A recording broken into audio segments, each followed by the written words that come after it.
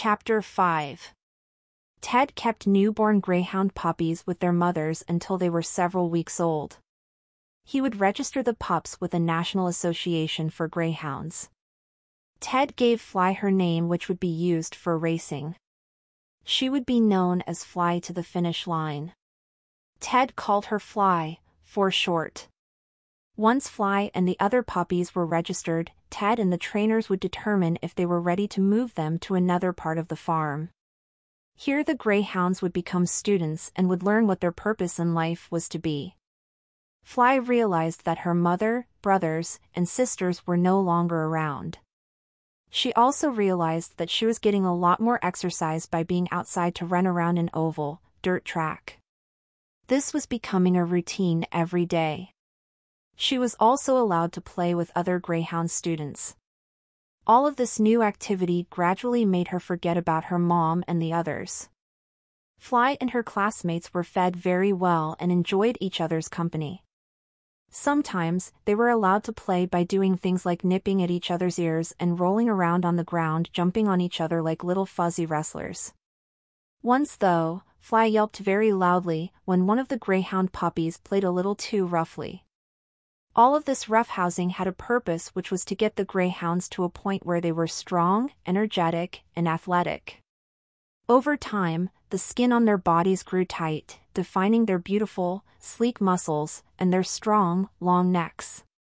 Fly and her classmates were turning into graceful, swift-running creatures. About a year after Fly and her classmates were born, Ted and the trainers began to introduce them to their new jobs. They had gotten used to wearing a racing jacket that was strapped around their chests and went halfway down their bodies. They would get used to wearing this while running around the track and chasing a white, stuffed fuzzy sock that to the dogs looked like a bunny rabbit. This is called the lure, and it was placed on a runway rail that was installed on the top of the inside fencing of the track. Fly had a great interest in chasing the sock. She didn't understand why she wanted to catch the sock, just that she wanted to be the first one to do so. Fly was the fastest in her class, and it was a good thing that Fly had such a great interest in the sock. She would learn later why that was so important to Ted and the trainers. Throughout her training, Fly began to notice that some of the students in her class were no longer there.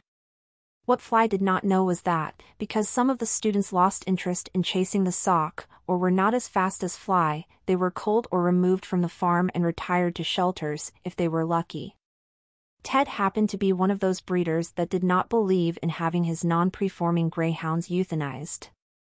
He would provide them to shelters, where they could be adopted. For now, Fly had nothing to worry about.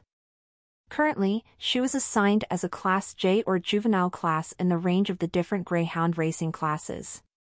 These were indicated by letters like A, B, and M for maiden.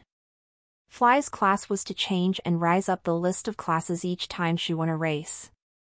Fly was doing so well in her training that by the time she was 16 months old, Ted introduced her to her first race at a Seabrook, New Hampshire racetrack. By now, Fly weighed about 60 pounds and could run over 40 miles per hour. Fly did not win the race that day. One of Ted's trainers put Fly into the trap, which is the starting gate, and shut the door. Fly knew that when that door opened, she was to bolt out of the trap and find the sock and chase after it as fast as she could. This sock was different this time, though. It actually looked like a bunny, and its name was Yankee.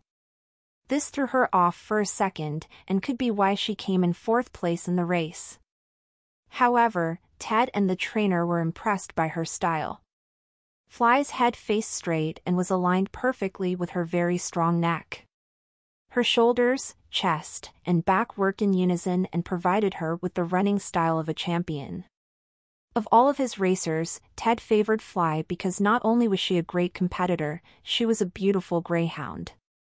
And, when she was startled or inquisitive about something, she would open her ears straight up and out, and her brown bright eyes would grow more bright and intelligent looking. These characteristics indicated that Fly was a happy and eager Greyhound who wanted to please Ted and the trainers on the farm.